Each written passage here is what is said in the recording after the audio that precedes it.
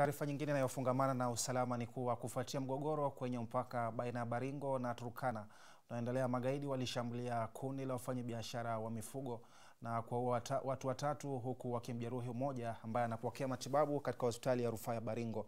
Mwakilishi wa wadi ya Tiriako Samu Lakeles anaisihi serikali kusitisha mashambulizi hayo yanayozidi kuatia hofu wakazi wa eneo hilo.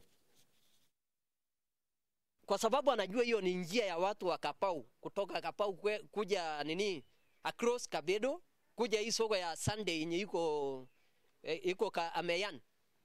Sasa hao watu walikuwa wanaleta mbuzi zao ile ya hii ya Wanabiashara. Sasa hata hiyo mbuzi ziliuliwa pale. Ziliuliwa mingi, hata kakuliwa na manyang'au tu pale. Nataka nimueleze president, sasa na alternative ambayo anasafanya. Put a barracks in Kapedo.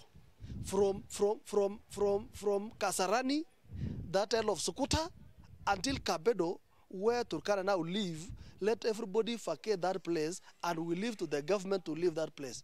Hii training wanafanya hilo remari baridi, walete hao watu wafanyie training na waishi hapo Kapedo. We are ready to donate that land.